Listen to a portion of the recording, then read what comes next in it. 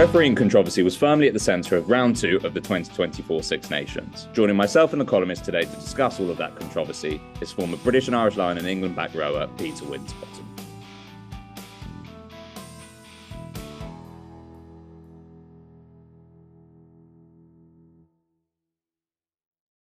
Our predictions were more successful this weekend, but that doesn't mean that we saw a lot of Saturday's events in particular coming. Refereeing controversy shrouded Scotland-France, which was a pretty non-game until the last, 10 seconds of actual time and the 5 minutes that followed it. And then controversy also in the England-Wales game. And we'll be sure to get into the nitty-gritty of that today. Joining myself in the full house of columnists to do so is English and British and Irish Lion flanker and Isha director of Rugby, Peter Winterbottom. How are you, Peter? Very well, thanks. Very well. Yes. Is John Inverdale paying you enough? I would like to say no. No, it's I don't do it for the money, obviously. It's a lot of not if he's paying, that's for sure. well, exactly, yeah. I guess John Inverdale's never coming on the podcast then. Well done, Chewy.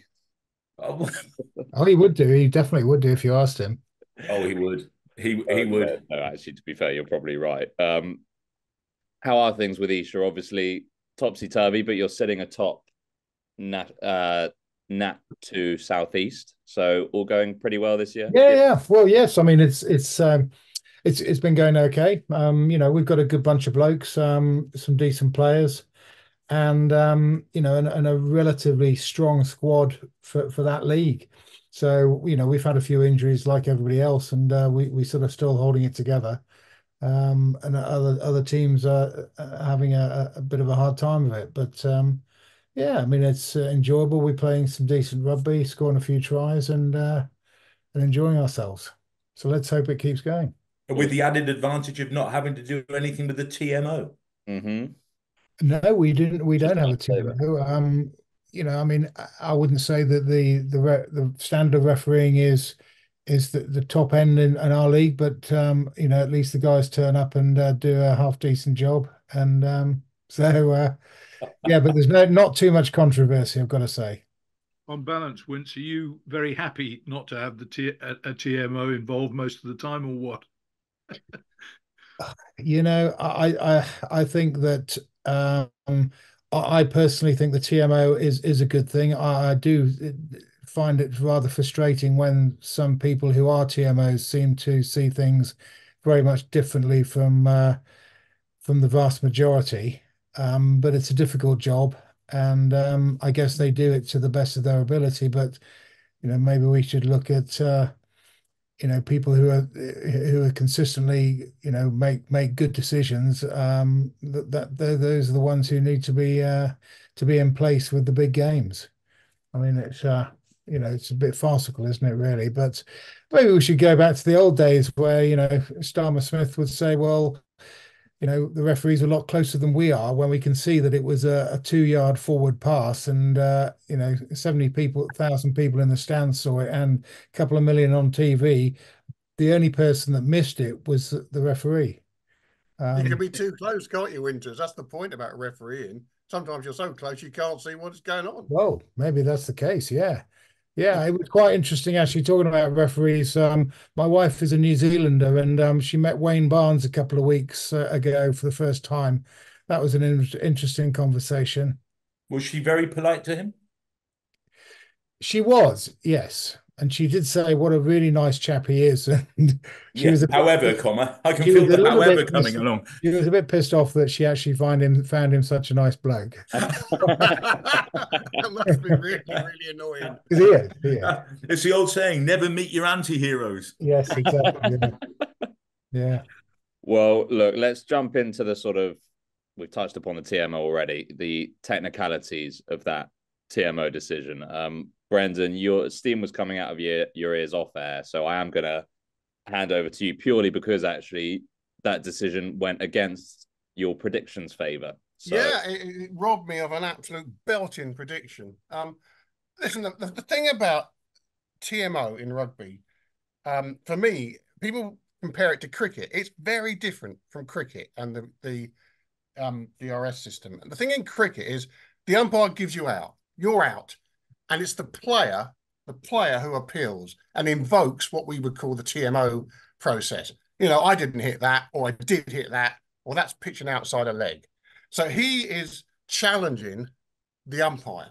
Now, you can't have that too often. The umpire has to keep his authority within the game. But so they get 3 challenges in an innings. And of course, they keep them, don't they, if they are a successful challenge. Now, in rugby, when the TMO is invoked, it's because the ref doesn't know.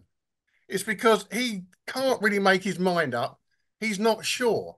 The players have no say in it. I mean, I know they chopsy and they'll say, go up to TMO, but they actually have no say in it. So it's either invoked because the referee doesn't know or the TMO doesn't know. So this, first of all, the absolute basic thing is you do not have decision on the field. That's irrelevant. Just bin it. It doesn't matter. You're going to the TMO to find out what happened. But the system we've got at the moment is there's a weighting given to the decision on the field. And that sort of really hampers you when you're trying to get to the truth. So that first of all, that whole scenario has got to be dealt with. We can't have that anymore. And we used to have try, no try, didn't we? First 10 years of TMO, it was try, no try. And then on this one, so he calls it the TMO. So his original decision is no try, held up. But he's not sure. He doesn't know. So he calls in the TMO. Already, the decision is prejudiced because he said it's no try. We look at it. I reckon it's pretty clear. It's about 97, 98% clear that it's a try.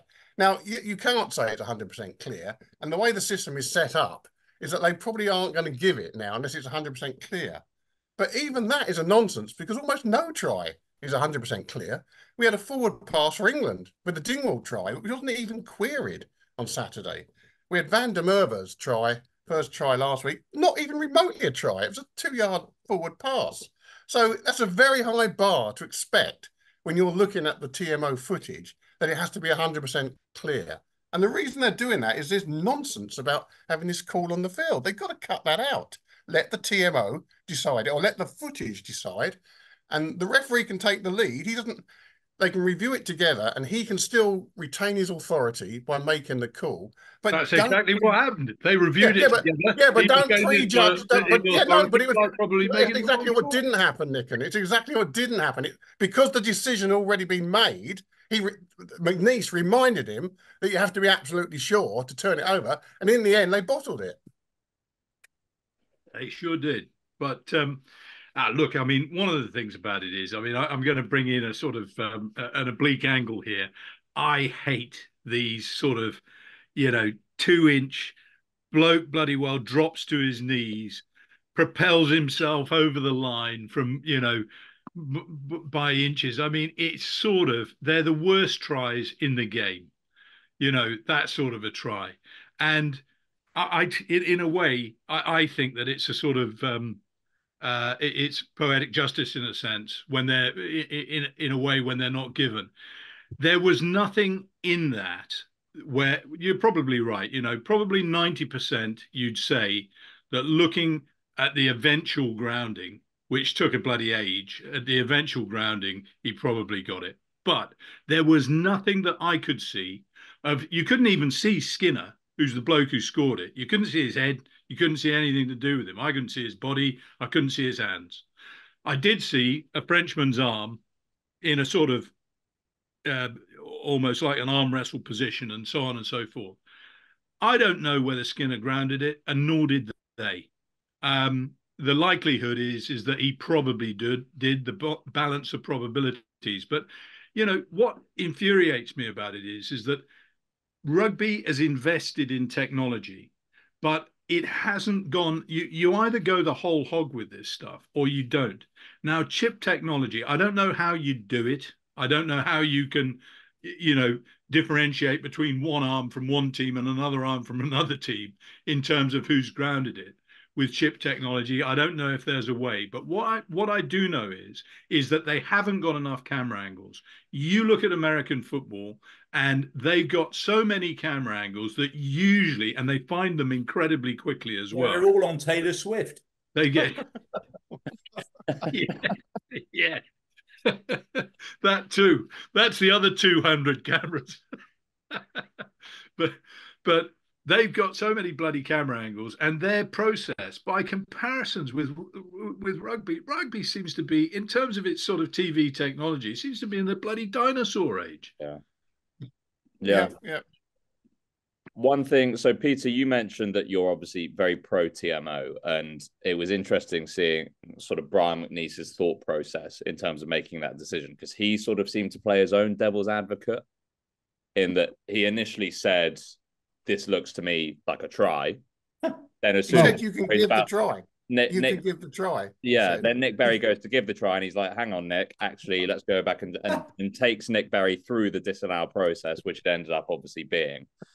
Jonathan Davis, the Jiffy version, not the younger version, has said anonymize the TMO, and you just wonder whether there was a little sort of devil on Brian MacNeice's shoulder saying, your name is being pinned to this decision. Go through every possible thought process there is.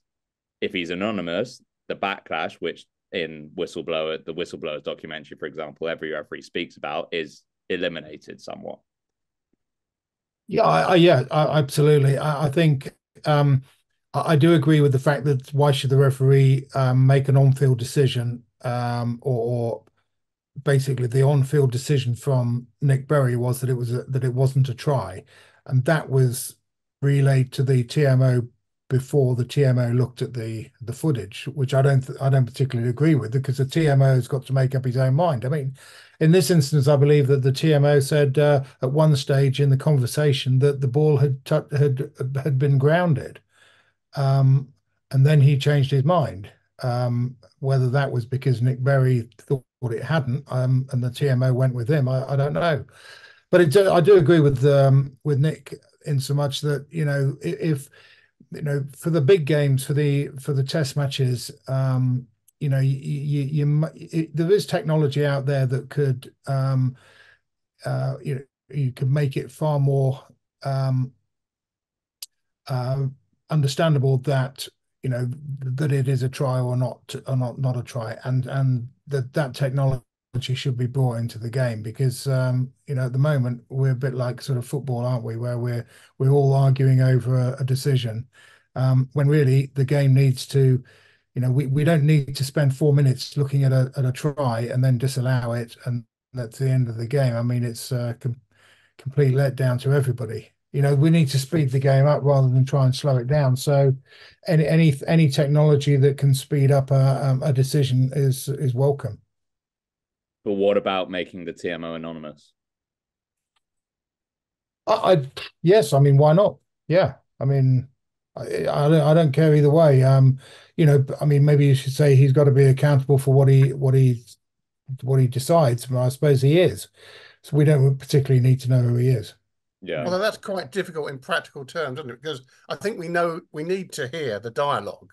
I mean, I think the spectators are owed that. And then once you hear the voice, you pretty soon start putting a name to a voice. So if you're going to have anonymous TMO, you don't hear any of the conversation between ref and TMO. And that sounds like what they do you have to do what they do in the sort of criminal in camera. Overdub his voice. Yeah, use a voice changer or something like that. No, well, I do get that, but I think I think there's not enough, unless you reshape the entirety of the TMO, it wouldn't necessarily work, and there would have to be some sort of transition phase. It's interesting that you mentioned football, Peter, because obviously I suppose the main difference between VAR and TMO in this instance is that football doesn't leave much grounds for debating whether the ball has crossed the goal line or not. They literally go to a lot of debates, a lot of debates about offsides and fouls. Yeah, offsides and fouls is obviously very, very different. And they find it very difficult to accept decisions. I think generally in rugby in the past, people have just accepted the decision to move on. And that's ultimately what everybody's got to do. But you've got to do that with a sort of modicum of, of knowledge that the right, or very nearly the right decision has been made. I mean, you could go back to the World Cup final and talk about, decisions to send off Sam Cain. and there were arguments why you shouldn't send him off and arguments why you should. And ultimately, the sort of game was let down by the fact that he was sent off. So, very important decisions have to be made, and it's a difficult one. We all have to eventually accept them. But as Nick said, the technology is there. We've got to use it. There'll always be. I think the thing about it is that whatever you've got, there's always human error is always going to creep into it, and that's where the game has got to acknowledge that human beings are fallible. But it's important to have the technology as good as possible to make sure that as much of that fallibility is ruled out. One of the things that really intrigues me about the TMO, though, because there's quite a campaign, obviously, to ditch the TMO completely. And I think Chris was talking about that beforehand. But one of the things that intrigues me is the number of TMO decisions on groundings that are actually correct. The number of times that we see tries scored, particularly diving tries and so on and so forth, where you think that the ball's actually being grounded, but you see the slow motion replay and there's, it's bobbled or whatever. So there's an awful lot that's actually picked up that, that's good. But I mean, on the flip side, one of the worst is forward passes. I mean, it seems to me that the modern breed of international referee and referees down the line too are making the big mistake, because we all want continuity and speed and so on and so forth, of allowing forward passes. I mean, the number of decisions that are wrong in games, and everybody's up in arms over a bloke who's trying to sort of wriggle his way over from bloody 2 inches, and the number of forward pass tries that are given is nobody's business. Totally. All the calibration seems to go out of the window. Like you say, a try can come down to whether you graze the touchline with your boot or whether you're half an inch to reach the line. A forward pass is normally 3, 4, 5 feet forward, sometimes 2 meters forward, and that is just waved. Well, that is just ridiculous. Yeah. If you're going to be so pedantic about other things, you have to tighten up on that. And a lot of these tries, there's no reason for these forward passes. It's a 2-on-1. Yeah. They're open. They're about to score. All they have to do is for the receiver to stand off 2 meters instead of run flat, and it's a walk-in. Yeah. But they're so coached to this pass, getting away with it, that they just do it.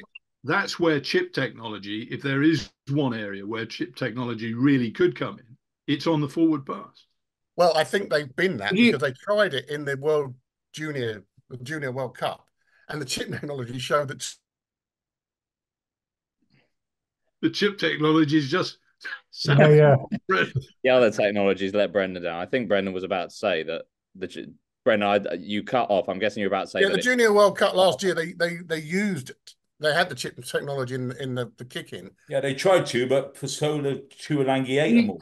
Yeah, but so many of the passes were forward. I think they stopped using it. They just used it for the kicks. Can you have chip technology for not straights in the scrum? We don't need it. I don't think you need that, to be honest. You're allowed to feed it now, aren't you? Are you allowed to feed it? Yeah, now? I think there's also a tacit. I mean, that is a formal situation. No, I also think there's a tacit agreement, and it probably might have been spoken in any formal sense, but I don't think they're worried about marginal forward passes anymore. They fall back on the excuse that it was backwards coming out of the hands. I still don't know how that works. I understand the physics that says a long floated pass will have enough momentum behind for the receiver to collect the ball in front of the passer. I get that. But a hell of a lot of these forward passes that I see are travelling a couple of feet. Yeah, but even that is nonsense, Chris. Finn Russell is the best. The physics doesn't work for that. Well, when he does a long pass, he aims it back 3 meters. So even when it goes forward, it's still flat with him. That's called skill. Yeah, well, I mean, we're talking about Barry John and the Lions. Watch the 71 footage. They all pass it back about 4 or 5 meters quite quickly, so that actually the ball only goes forward about 2 meters. Without a doubt, I agree. I wouldn't anonymize the TMO. not the bloke on Saturday. Anyway, I'd have vaporized him instead. I mean, the bloke was I mean, it was unbelievable. He gave the try and then ungave it. Yeah. He said, "I see the ball on the floor. I've got the ball on the floor." And Nic Berry, or Nic Berry, as he is now known to every French supporter, Nic Berry then said, "Does that mean you want me that I'm changing my decision?" To which the TMO said yes. Yeah. And he's about to do it. And Andrew Cotter's getting very excited in the commentary box because his own team are winning. Well, they're going to give it, all that stuff. And then he decides, oh, crikey, this is quite a big call. Let's just go back on this one a bit. It was a complete dog's breakfast. And it was an embarrassment. It was. And that's not to say there aren't good TMOs out there. I've seen tries given on that kind of evidence. The ball was clearly on the floor. I accept, Nick, that you couldn't see much of Skinner. That's because the aforementioned Posolo Tuolangi had fallen on top of him. You can't see anything if he's on top of you. But the ball patently, you could see Skinner's hand on the ball when it was on the boot, and the ball then moved to the floor, and that was quite clear. But you couldn't see his hand on it at that point. You might not be. So once you're asking the bloke, once you're asking the TMO, I think he was down with pressure from his stomach. Once you're instructing a TMO that we must have conclusive evidence, then you're into definitions of what conclusive evidence is. Yeah, exactly. So that's another dog's breakfast in waiting. I agree with Brendan completely. This whole cricket style on-field decision, which then has to be verified or countermanded by the TMO on conclusive evidence, in a situation where there ain't any science or there's not any technology that's going to give you conclusive evidence because there's 400 tons of rugby player all around it. Yeah. So it's a dumb system. The real issue is that what we're getting is less rugby and much more messing around with referrals, etc. Players trying to influence decisions, a hell of a lot of time in between lineouts and scrums. It's becoming a sort of it's almost becoming like, they may as well fit ads in like they do in American football. I was going to waffle a little bit about that on Sunday. However bad rugby is, it's still bloody quicker than American football. Yeah. Craig Doyle, our long-term rugby host, said he was upgraded to the Super Bowl for Sunday. He said the halftime, so it's an 11:30 p.m. kickoff, and Craig Doyle said the halftime entertainment should be on at between 1 a.m. and 1:15. And I'm thinking, well, that's at halftime, 15 minutes a quarter, so you're going to have 30 minutes of action in 90 odd minutes. Yeah. Yeah. What kind of game is that? Well, it's where we're heading. The thing is, rugby wasn't like that in 1983, Peter, was it? Certainly wasn't.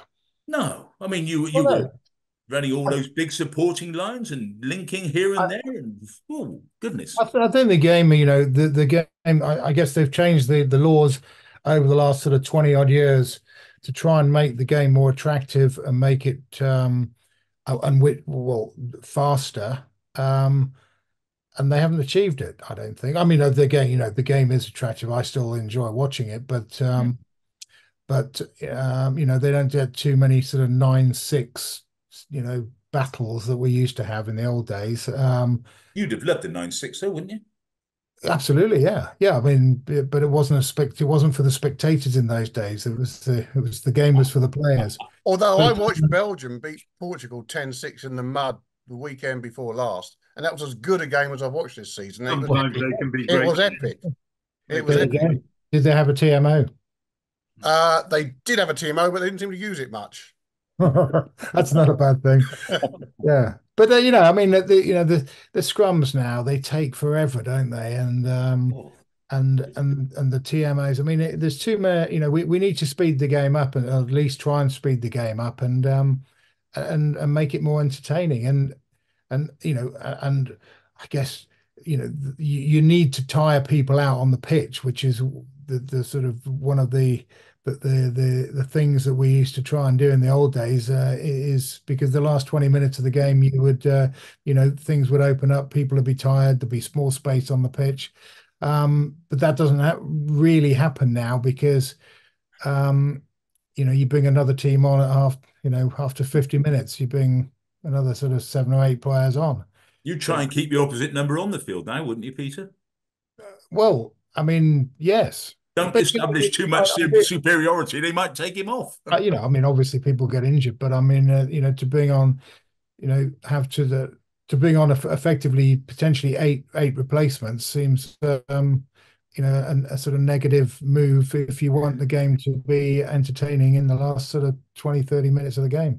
And they're all going 6-2 splits on the bench, aren't they? Not all, but the Springboks have started it. The French have copied that now. Yeah. Yes, and so with the law changes and then the substitutions, I think the game to me is not really going in the right direction. And when you're talking about the scrummage and the scrummage put in earlier on, and Chris was saying that now it's tacitly sort of accepted that you basically put it in at the number 8 spot, but actually that's not what they agreed. What they agreed was that the scrum half could take a half step now towards his own side. Yeah, feed on the angle. And put the ball in straight. That was the idea. Unfortunately, the people who decided on that law didn't realise that for a hooker to be able to actually strike for the ball, it actually needs to go in the tunnel and not so that he can't move his heel backwards. Not unless you're double jointed. That's right. So, I mean, when you talk about complete balls ups, of the laws and the way that things have been allowed to go, we've talked about the forward pass. We're talking about the devaluing of the scrum. It's totally the hooker's art being significantly devalued.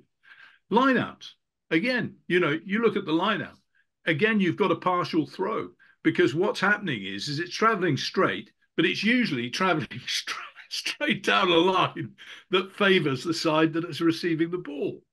And it's become an area of almost no contest. In 5-meter lineouts, there are very few teams who are going to put players up to compete for the ball. In fairness, the reason they don't do that is because they've got to stop the drive. They've got to defend. Fire somebody up, you're going to struggle to stop it. But they cut their losses and say, well, we won't fire it up.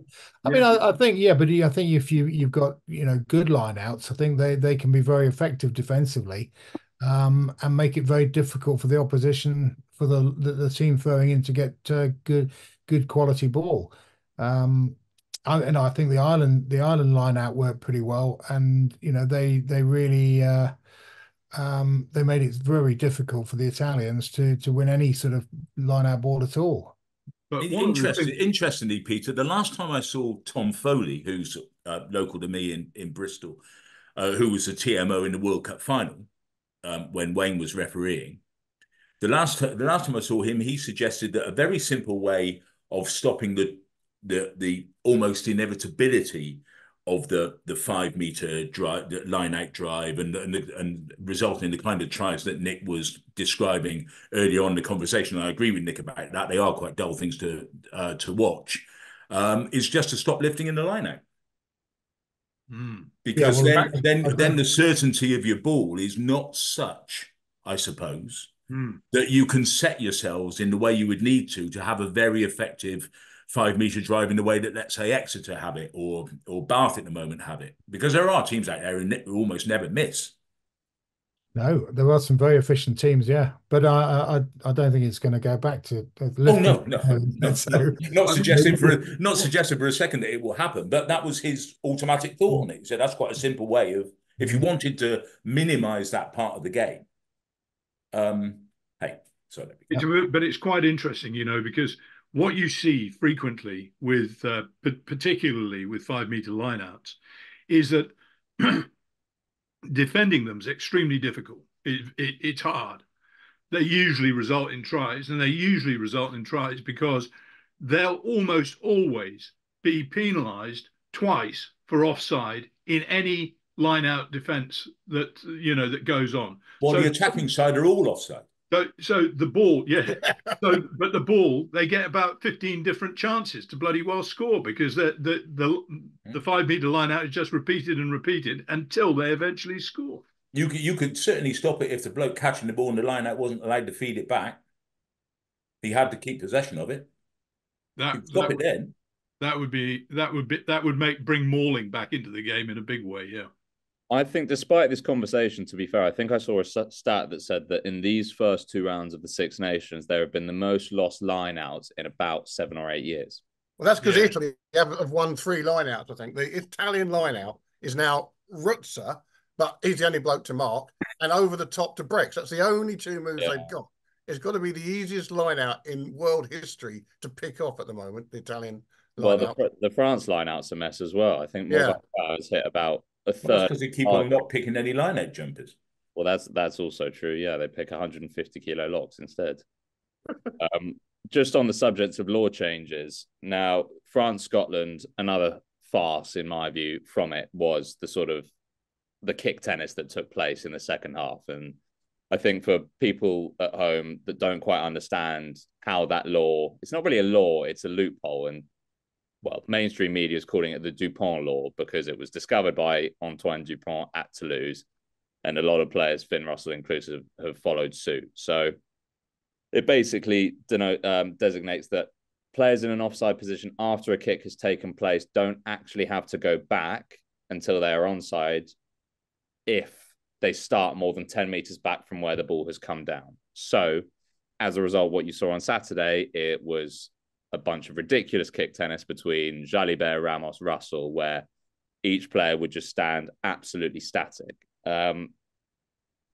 Peter, what do you make of that whole loophole? Do you think it's just one of those cases where a loophole has now been found and it's time to put a plug in it? Because it's, well, Scotland-France, we build it as the most exciting game of the weekend, and the second half until it was dud. It was absolutely awful to watch.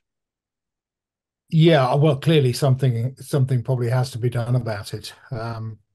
It's it's smart play from the French to work, to decide that's their policy, but it's not. It's not good for the game, is it? It's not good for spectacle. I think you should at least have players moving back until they're put onside. So having to move back and so somebody has to get in front of them and put them onside. Otherwise we'll just get what we had at the weekend. It is a sort of loophole, but at the same time, the reason it happens is that the kicker and the bloke next to the kicker no longer run forward. Or when they decide, okay, we're going to do kick tennis now, they no longer run forward to put the players onside. Yeah. So it's an absolutely conscious decision. Yeah. From the side to start off with. Then it's a conscious decision from the team receiving. And I thought it was dull as hell by Scotland to do that. It completely played into France's hand. Scotland are a counter-attacking team, a tempo team. They slowed everything down. And at the very least, you'd think you'd use that opportunity to bring some of your players back and get in position for the next counter-attack. I think I described it. It's like having 2 or 3 free chess moves in a chess game. Mm-hmm. You can do that while this is going on. But they didn't even come up with that, Scotland. And, I was annoyed at the TMO decision, but actually Scotland didn't deserve to win that match. No. They had the winning of that match entirely in their hands. They lost momentum there totally. And I don't want to see that again on a rugby pitch, that sort of quick tennis. It's a big turn-off, and it doesn't make sense. Finn Russell was actually counting his steps, wasn't he? Yeah. Yeah. Not in a showpiece event. This is meant to be the gold standard of the game. Yeah. And I think it was 2016 when, as in Scotland were 2016 down when Russell and co were happy to engage in that. So I was going to highlight that, as you said, Brendan, that Scotland really, they didn't take it to France enough. And you could say the decision was somewhat not karmic in that respect, but it's certainly, like you say, they didn't deserve to win the game. Yeah. The mindset was disappointing. Nick was absolutely right. Leaving aside the stuff at the end with the TMO, they could have scored that try in 12 different ways. Yeah, that's the other thing. There was one that either the penultimate or the pre-penultimate 2-inch drive towards the line. You actually saw Finn Russell walking, and I mean literally walking very slowly, organising his backs, behind the forward activity on the line. And you would have thought, if you're down and it's the last play and what have you, you wouldn't just be ambling and vaguely waving your hands. He had his back to the ball. He had his back to the ruck. He had his back to the ball, which is extraordinary. Yeah. I mean, I know you assume you're going to get the ball back because it's a little bit difficult for the defending side because everyone plays differently in the last 5 minutes of the game anyway. As soon as they've lost possession, everyone defends differently. It's a no penalties defense, isn't it? Or else you're going to be 5 meters from your line, and we know the problems. And that's one of the reasons why I get rid of the game clock. I get rid of the bloody thing. I would not have players looking up from the pitch. I mean, the worst of it was people just running down the clock while lining up a place kick. That was terrible. That was terrible. And I would just, back when Peter was playing, certainly in the early part of his career, you'd ask the referee how long there is left, and he'd say, "Well, what's it got to do with you?" And you play on until, I mean, you might sense that it might be the last play, but that game clock gives a side far too much certainty and allows them to game the system basically. And I get rid of it. God, I'm sounding like Victor Meldrew. Yeah, it's not a positive outlook this episode. It's about to get a little bit worse for at least a little bit before we focus on the rugby side of things. And just while we're still semi on the subject of refereeing, I think the TMO decision in Scotland, France, and also a lot of the decisions we saw in England, Wales are sort of emblematic of this zero flexibility approach that rugby appears to be taking with a lot of sides of the game. And the ones from England I have in mind are the George Ford kick, for obvious reasons, which we'll get to, the Mason Grady yellow card, and the Ollie Chesham yellow card. Now, the George Ford kick, there appeared to be zero tolerance for any movement whatsoever, whether it was an approach or not. Mason Grady had about minus half a second reaction time to try and catch the ball. And Ollie Chesham, there was absolutely zero impact to the head until you slow it down. And then, of course, when it's in slow motion, it's going to look like a much more dangerous tackle than it was. So, Peter, what do you make of the sort of zero flexibility approach that appears to be to these sorts of decisions where it's either 100% or 0% by the sounds of things? Well, yes, it is. And I mean, certainly the the George Ford one is quite peculiar because, whether he wasn't actually approaching the ball when he took that step, that he I guess he saw it as just another sort of readjustment before he then picks the goal. So it was a shoulder twitch, wasn't it? Well, as much as anything. It was. I mean, I don't know. Well, looking at George Ford in the past, I don't know how many times he's done that before. Or he's pretty routine. He's pretty clock-like. He lines it up straight and all that. And his last preparation move is 2 steps to the left. He's around the corner kicker.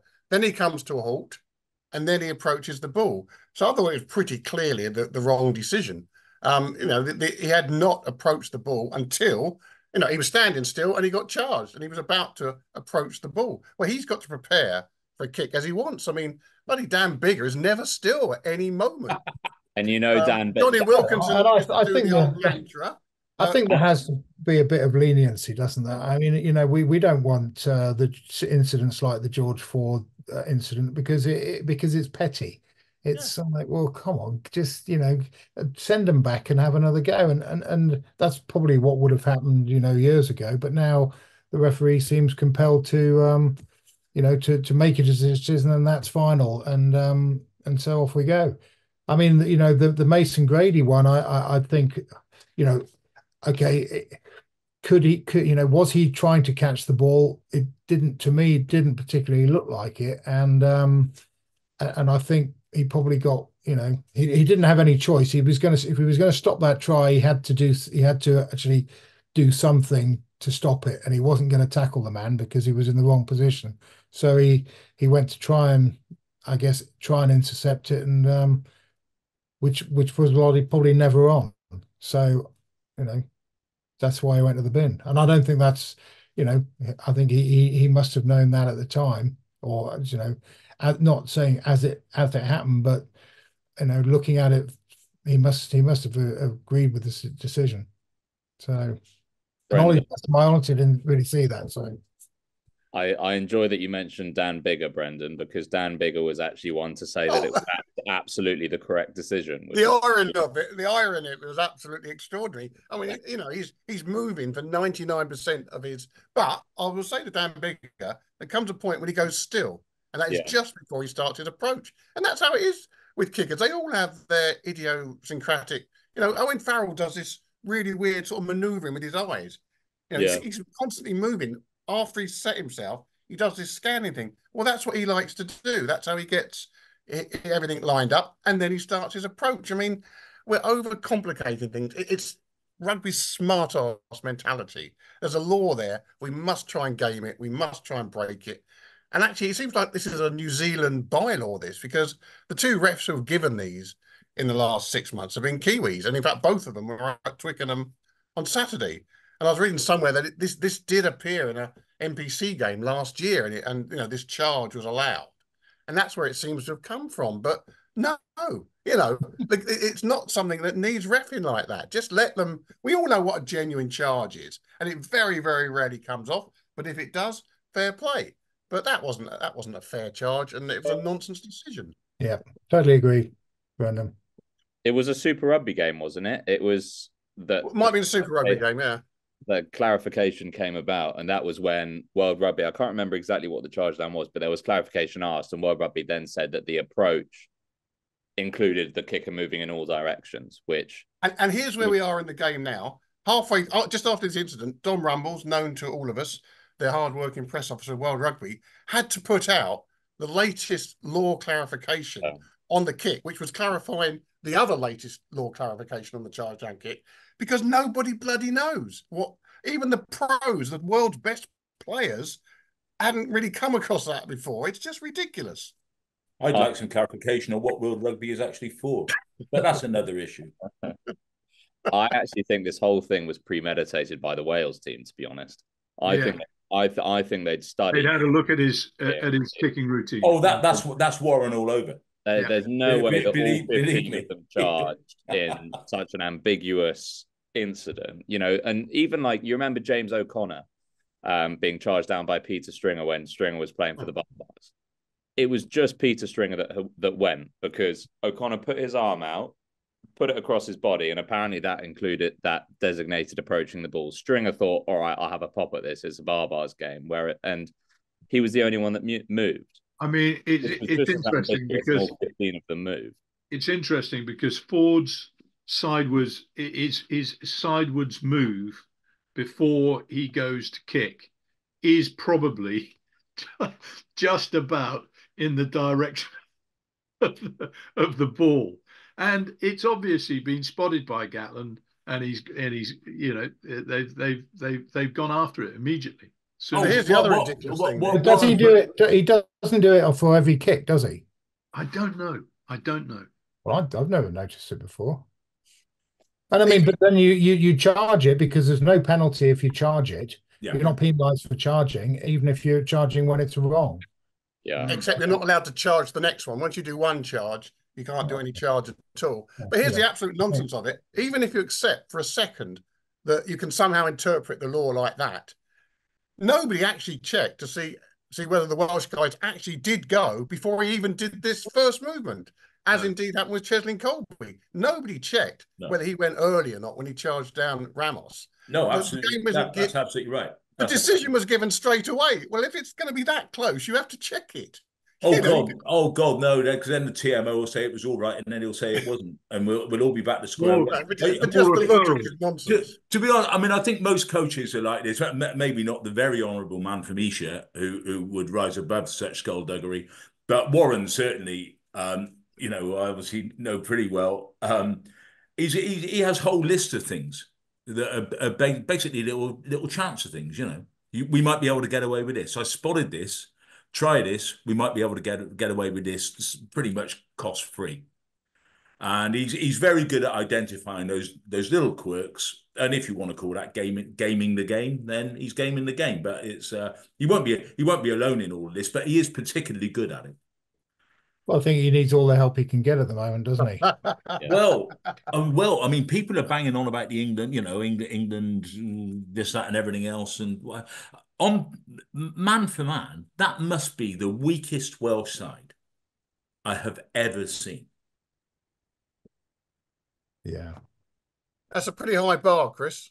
Just going back to the early 90s, but what the weakest? I can't remember the starting lineup when they lost about 96-0 in South Africa that day, and I think it was Arwell Thomas came off the bench. He was the last man off the bench, and the ever welcoming James Dalton, the Springbok hooker, said to him as he walked on, and Wales were 90-odd down by this point, said, "Hey China, you must be a seriously shit player to be on the bench for this lot."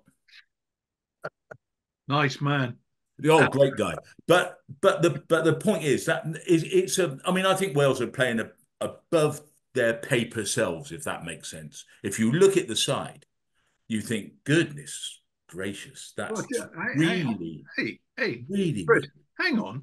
Of the two teams, the team that played the most fluent attacking rugby, there wasn't a hell of a lot of it out there, but the team that played the most fluent attacking rugby was Wales. Well, that's the point. That's the point I'm making. There's a sort of bit of momentum of enthusiasm behind England at the moment, having beaten Italy down there. Okay, Italy often play their best game in the first game of the tournament, and everything sort of goes downhill from there. But to win on your backsides against that Welsh side is not a cause for celebration, I would say. What's been your sense of the development of this England side since the World Cup, when obviously they finished third in a way? What are your thoughts about how they're developing and whether they've got much of a chance at Murrayfield? I look, it's we're always desperately trying to see the positive side of English rugby. I mean, in the last sort of 18 months, or certainly leading up to the World Cup and during the World Cup, it was pretty negative stuff, wasn't it? And they claim that they have changed the mindset. They claim that they're now going to be looking to move the ball and to try and play an all-court game of rugby. And it's certainly, from what they were doing previously, it's very difficult to then suddenly change and start playing, the way Ireland do. It does take time. I mean, England do have some good young players, and I think, eventually, if they are, actually true to their word that they are trying to develop the game, then it will probably happen. I don't see it happening fast enough to go up to Murrayfield and beat Scotland, and that's it's not something I would like to say, but we're gonna struggle up there, I think. I mean, Scotland have certainly got, they've played some good rugby. They don't have quite the resources that England have, but they do play a good game, and they've played some very good rugby over the last sort of couple of years. And but as I say, I think England do have some good players, some very exciting young players, and I think they've got to be given their chance or given time to develop.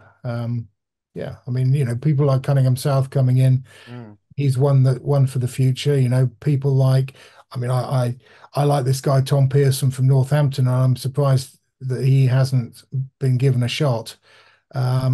There's people like obviously Marcus Smith, but Finn Smith. There's some exciting boys in the England setup. But I guess they've just got to really, and maybe not talk about playing good rugby so much as just do it. It's interesting, isn't it, with Borthwick's mindset you lose a player as influential as Tom Curry, and I mean, that does appear to be. I mean, he's in the papers today saying, "I don't know when I'm going to play again." He's turned down the metal hip option, thinking that it was he's a bit too young to have a metal hip, but he's by no means. He doesn't sound very confident from what I could glean that he's going to be back anytime soon. So having lost him. It's interesting that Borthwick has gone back to somebody like Underhill, who's got a whole history of problems himself, fine player though he is, rather than someone that Peter. I mean, I agree with Peter completely on that. This bloke Pearson's on the crest of a wave at the moment, and he's very powerful, very very good on the carry.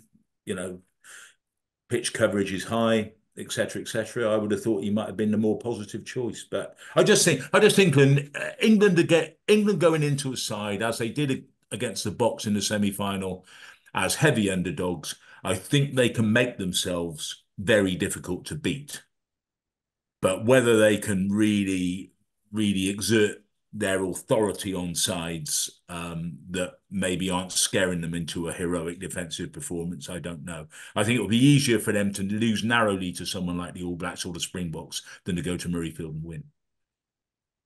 And keep in mind, they were more than happy to play zero rugby against the Springboks in the semi-final, whereas if they decide to do the same thing against Scotland, it goes against this whole Bazball recreation era. Well, I mean, we remember how much trouble they gave Ireland as well last year in the Grand Slam match, right? And until the steward sending off. Yeah, I'm not saying England were on course to win that game, but they were being a right old pain to a very high against very high performing opponent. But I honestly think that that if England say, right, okay, we're going to change the way, we really are going to change the way we play, and we're going to try and develop our game, and I look at Ireland and probably New Zealand are the two sides in the world at the moment that really do play an intelligent all-court game. They move the ball very well. They create all sorts of pictures for the defense, and it changes all the time. And I think if England want to do that, then they honestly mean that, then I think ultimately it could benefit the game and the way they play. Because I was listening to, I think it was Jamie George who said we want to put smiles on people's faces at Twickenham, and absolutely, because people at Twickenham have not had smiles on their faces for a number of years now. And there's two ways of doing that. You either win the game, so you can either go back to your kicking game and less risk, or you can play an attractive style of rugby and get the ball moving and get the ball into people's hands who can light the pitch up, or do both.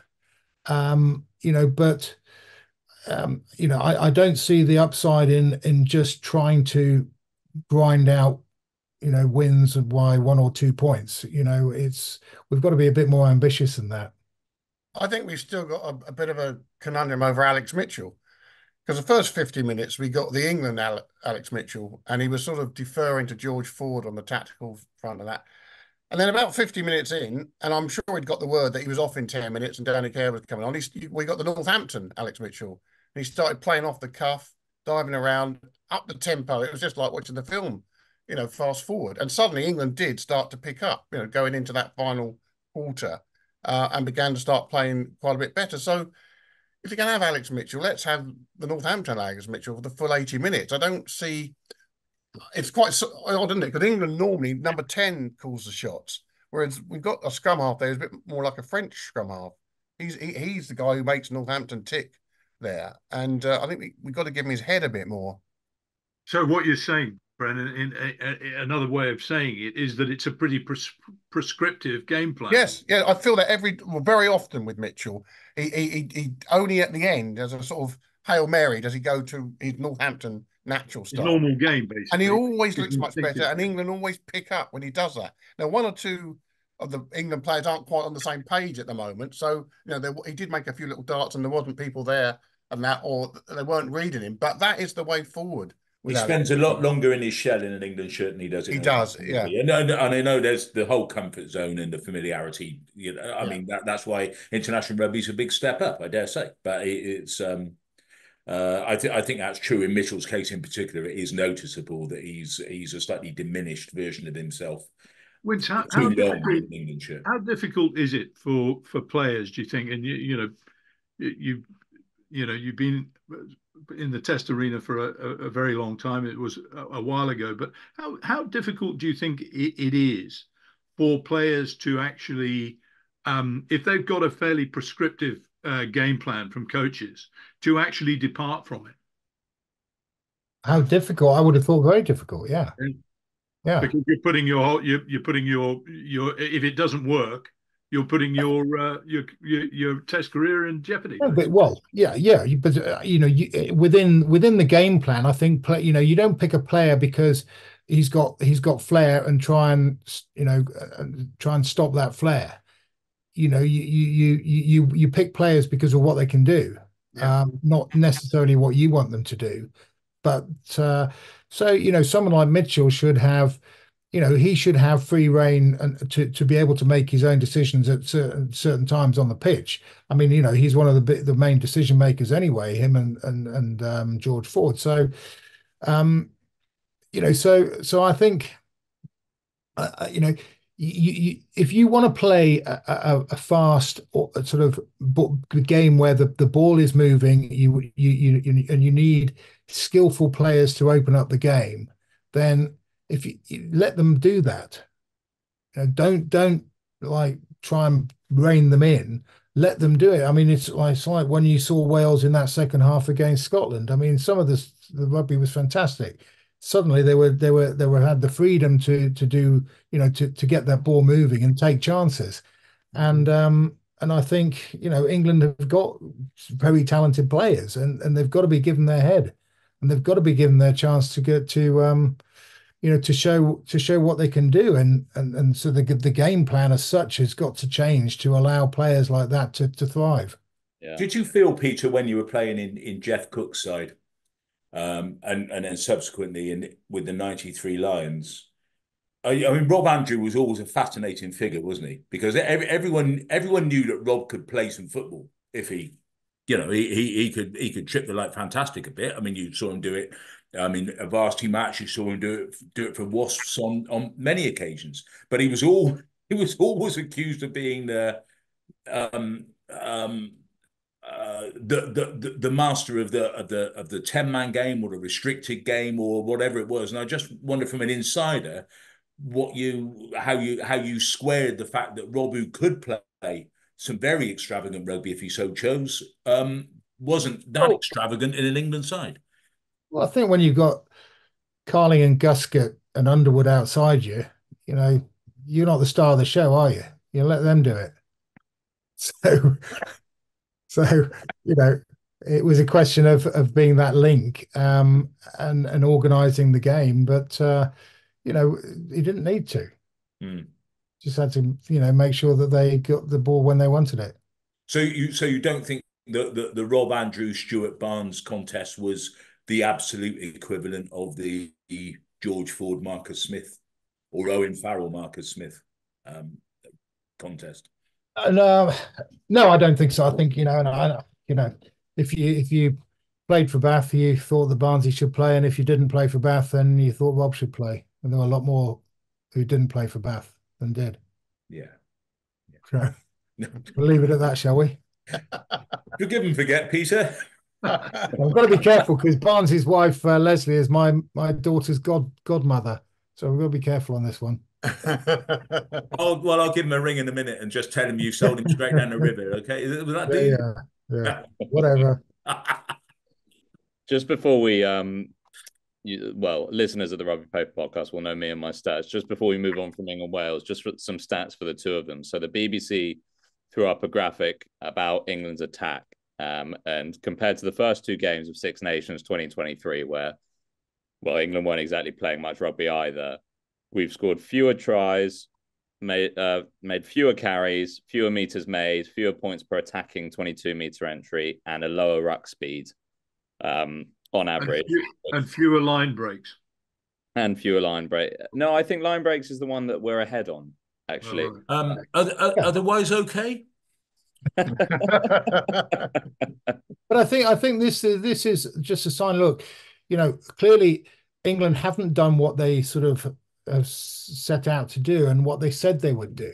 And it's like, don't try and pull the wool over people's eyes and the supporters' eyes and stand there and go, we're playing good rugby now, we're doing this and it. Well, clearly they're not. So, just be honest about it and go, well, we haven't achieved what we wanted to achieve, but we're going to try to. We're going to still keep going. And as I said earlier, don't talk about it, just do it. I think their insistence on picking someone like Elliot Daly, when obviously the midfield is stretched, and we know that because Lawrence and Tuolangi have been sidelined. But Elliot Daly, for example, there was a one-on-one he had to score a try in the corner. I can't remember who tackled him in the end. Maybe it was Josh Adams. And to be honest, he got absolutely nowhere near scoring the try. And I couldn't help but thinking, if you'd had someone along the lines of a Faye Waboso or a Radwan or something like that, who might be able to produce a little bit of something out of nothing, then England may have not left it to be a 2-point game or something like that. So I think England's insistence on picking some players, despite what they're saying, that just don't align with it, is very much a determiner in how much attacking rugby they're actually playing.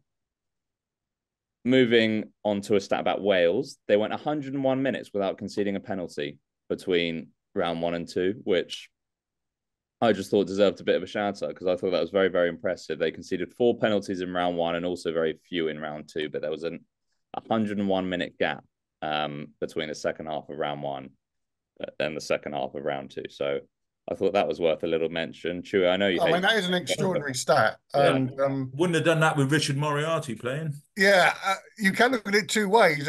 You could argue they're not quite getting involved enough at the breakdown, but discipline is discipline, and they're not giving away kickable penalties during that period, so you can only applaud it. Well, they are getting involved in the breakdown, Bren, because Raphael does, yes, but do the others? Raphael played out of his skin. Yeah, and he's the absolute exception, and he's a very, very sort of textbook jackler. But there wasn't much else going on there, was there, from the back row in terms of jackling and loose ball? And they're not the only team. There's not much of it going on with France either at the moment. No, who's their jackal? Aldridge. He's on the bench, Marchand. Marchand, yeah. Yeah, you're making it very. If you do not give away penalties, you're making it difficult for the opposition. I think it's an incredible stat that to go 100 minutes without giving away a penalty. I mean, if we always talk about discipline and what it means on the pitch, but that stat is incredible. So I think hats off to Wales, and I mean you bring that sort of discipline to the party, and ultimately you're going to be a difficult side to beat. You'd have thought they'd have at least given a couple away at scrum time, wouldn't you? But I mean, you've got a couple of kids at prop and what have you. So they've done particularly well there. Yeah, remarkable. And I'm presuming it coincides with the 26 straight points they scored in the second half in Scotland, 100%, the first half against England. What was the score at half time? 14-8, I think. 14-5. Yeah. So it also stacks up that period of discipline was their best period statistically on the scoreboard. Yeah, they're 40 points to 5 up against Scotland and England in that time period. So. Well, that is an extraordinary stat. Yeah, so that's pretty damning in 2 games that they obviously ended up losing. Yeah. So no, I thought that was an interesting one to throw out there. That's about the first stat I've ever enjoyed. That's quite interesting. That's improved my success rate a little bit. Are you a stats-driven coach, Peter? No. Peter's going to go to Isha tonight and just rule out penalties completely. Well, we only gave away 7 at the weekend, so that was good. A nice change.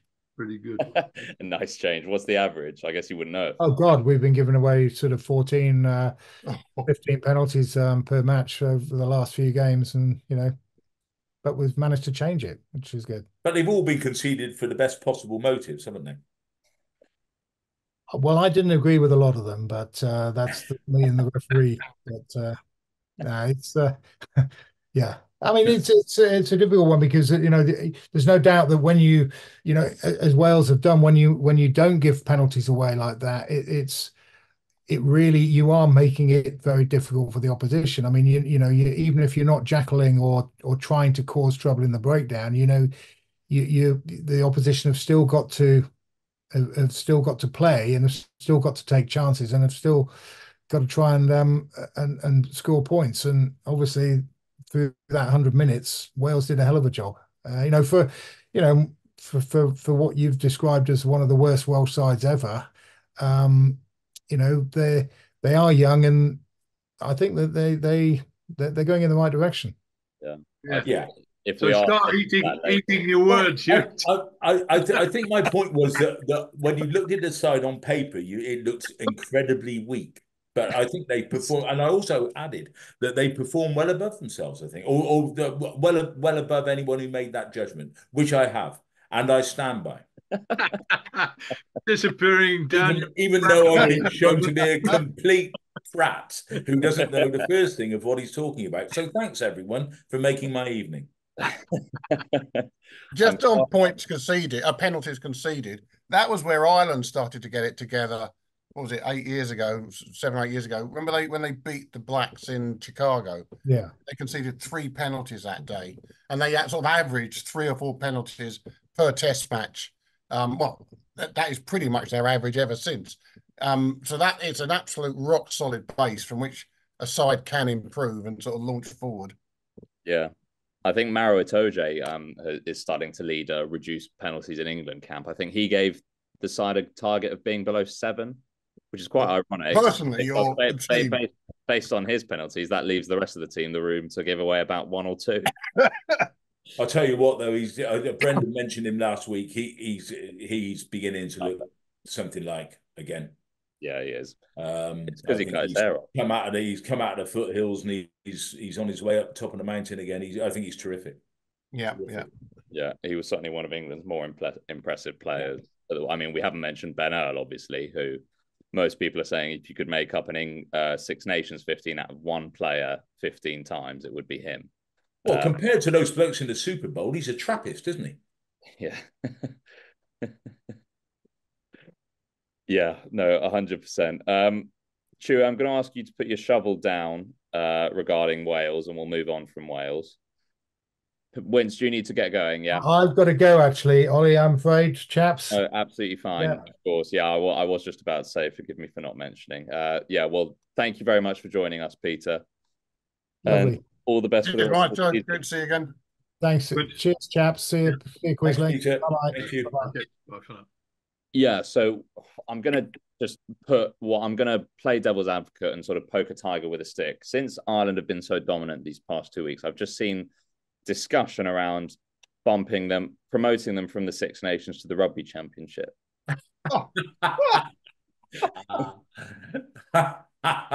You just did that come from the Southern Hemisphere by any chance? I don't know where I saw it, to be honest. I just saw a few tweets and a few tweets saying exactly the same thing. Well, look, I was astonished at the completeness, if that's a word, of their performance in Marseille. I wouldn't have put a penny of the money I don't have on Italy giving them any trouble at all in Dublin last weekend. They're an outstanding side playing a pretty irrepressible brand of rugby, and I did a piece last weekend saying the big game of the year for me, without any shadow of a doubt, is Ireland, New Zealand in Dublin in November. Partly for the reasons that Peter mentioned during the conversation, that they're the two sides who are playing the all-court game. It's ridiculous to dismiss the Springboks from the discussion of who's the best side in the world, but they do tend to turn up at World Cups and be, sort of in and out in the interim, which is fine. It's the way they're set up with there's so many of their players playing abroad, etc., etc., etc. So Ireland and New Zealand, with all their similarities in structures and attitudes and governance and all that kind of thing.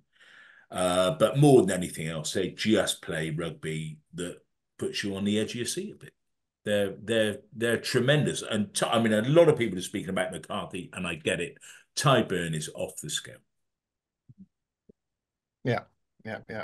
And Jack Crowley. Nobody's mentioned Sexton anymore. Jack Crowley is a major talent. He is a major talent. He's going to be around for a long, long time, barring injury. and it's seamless, absolutely seamless. He stepped in.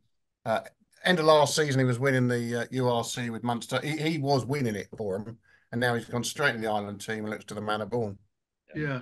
Nobody in this sport ever wants to get too far ahead of themselves, I don't think. Injuries count for a hell of a lot.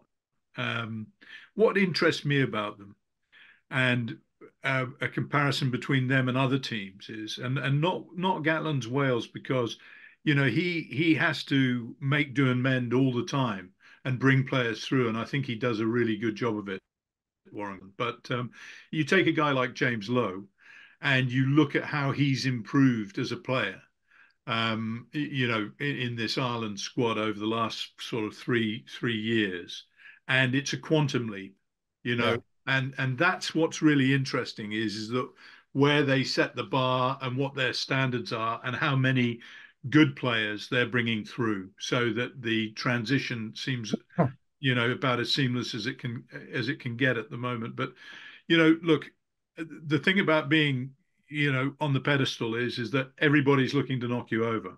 There's only one way you can go. Yeah.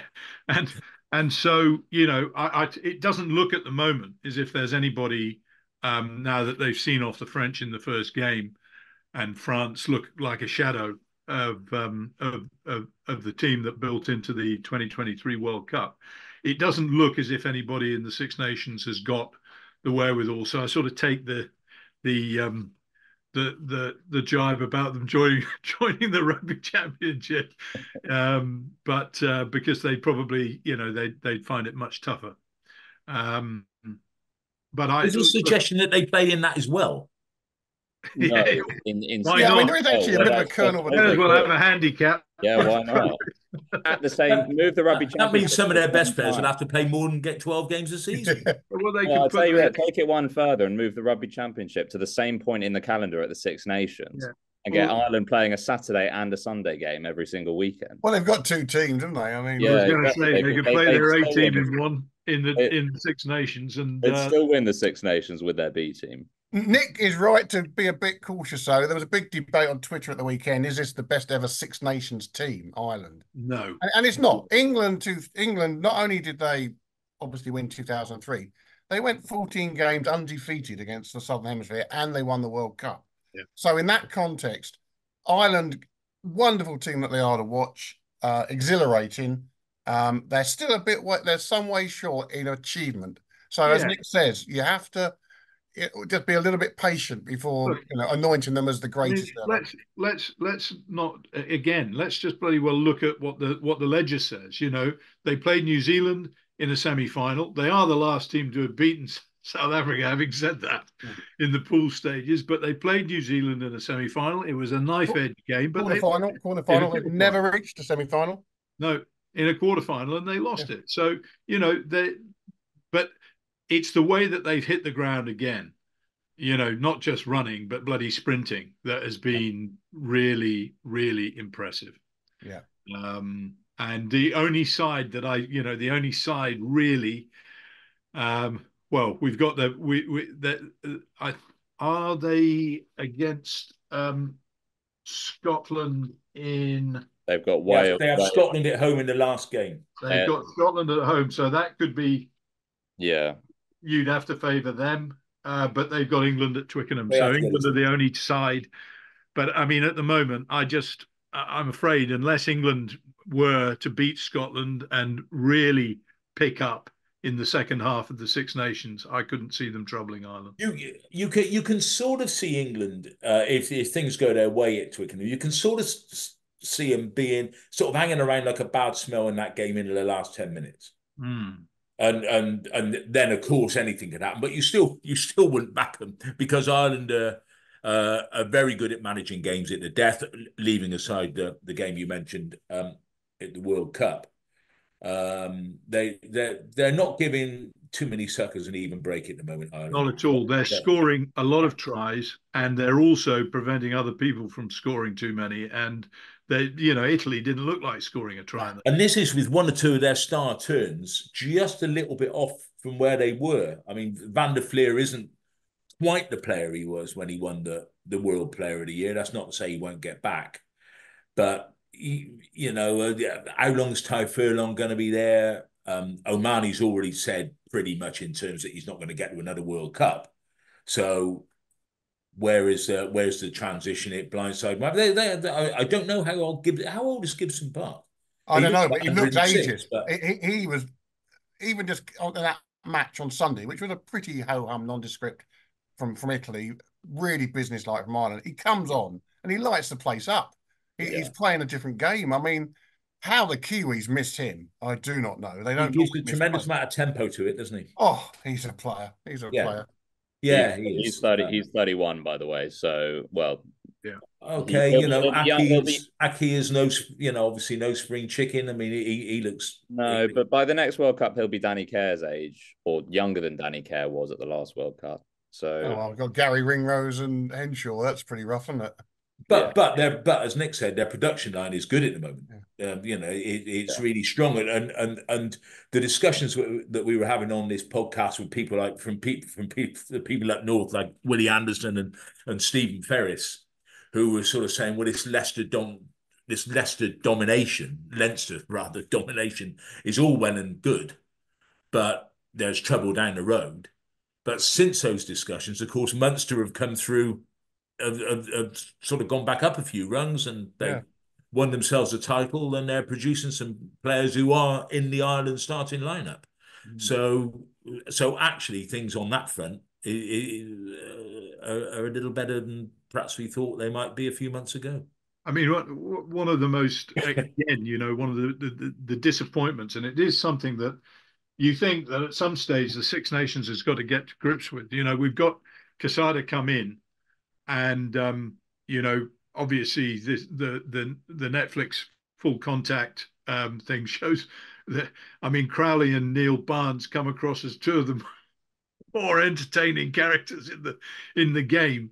And but what Crowley did with Italy last season, the way he got their attack moving was it gave the Six Nations a little bit more of an edge.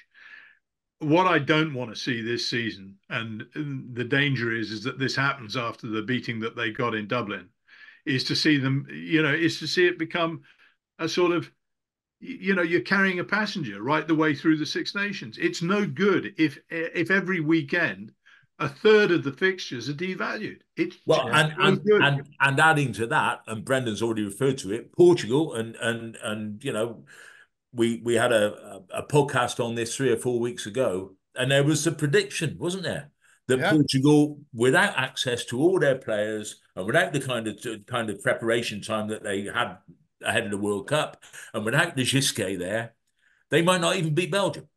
No, and hey presto, they didn't beat Belgium. Yeah. Francisco was right. It's very, very difficult without that carrot of a promotion. Where are those countries going to go?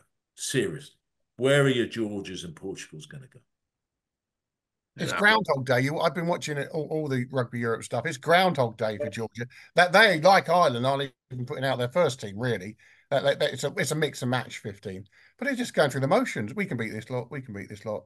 We don't even have to work up a sweat. We can beat this lot. It makes you, it really, I mean, if you talk about sort of seething cold anger that goes on and on and on, it's this lockdown in rugby, the refusal of nations to be prepared to be judged on a meritocratic basis. Yeah. It's lockdown totally the word, wrong. Nick. That's the word. It's very difficult, and while cricket in many ways is every bit as conservative as rugby in governance and administration, and we are not comparing like we'd like, but sides like Bangladesh have been able to make very significant strides in top level international cricket, and not just in the bish bash stuff. They play a decent level of Test cricket now, and yes, Test cricket's on its knees. There's all sorts of things wrong with the setup in cricket, but they've been more successful in introducing a little bit of new blood into the international setup. And in the end, the Six Nations is a closed shop. Yeah. End of story. Privately run, privately I mean, organised. I mean, the Portugal story is the parable of our times, really, in that sense. You know, a few months ago, the whole of the game was enthused by what they did. Portugal, people in Portugal, or the Portuguese diaspora in France, and so on and so forth, all over Europe, were enthused by the way in which their team played. Now what? You know, I think Francisco would be slightly perturbed that I don't mention in their second game last weekend, they put a pile of points on Poland. Now, they are using the opportunity of blooding a few new players. They have got a really hot young talent at 9. He made his debut. Hugo Camacho from Bayonne. He's on the Bayonne staff, 19. He is lightning. And, you know, it was slightly reassuring to know there is still talent, emerging talent there in Portugal, but it has to be given a chance. Who is their coach, Bren? Because I don't know. I couldn't gather who they've got this interim guy that Francisco was mentioning. I can't remember his name, but they have not got Jose Paixio. Yeah, they have not got a coach in place, and Yeah. you know that is lethal at this stage. You know, coming straight off a really great World Cup for them, that is very unfortunate. They've got a must-win game against Romania this week in Romania. If they do that, they get into the semi-final playoffs, and they can probably get all their bigger names back for a one match in semi-final playoff and possibly the playoff. Can I mention we've been giving referees a bit of a shoeing, but we need a word for Luke Pearce in Dublin. 2 things. He's the only ref currently refereeing the neck roll. Ireland, having talked about their discipline, did 3 neck rolls and he pinged them every time. There's a lot of neck rolls going on in the other games that weren't pinged. But most of all, Robbie Henshaw went in for a try. It was a bit of a scrambling on his knees job. Was he tackled? Was he held? And he initially awarded it and then thought better of it. Went to the TMO and insisted that the TMO replay the action in full speed, in live speed. Was not interested in a slow motion. Played it in live speed. Saw the error of his ways. Corrected his decision. I just wish referees would make much more decisions on full speed video instead of the artificial slow motion, which absolutely corrupts the picture and the scenario sometimes. Yeah, I'm with you. I think Luke Pearce is as good a referee as there is in the world. I think he's a very right good. Now he's the best. I think he's a very good referee, but I cannot stand the constant consultative. You know, it sounds like it's just endless chatter. You know, I mean, he encourages it as well.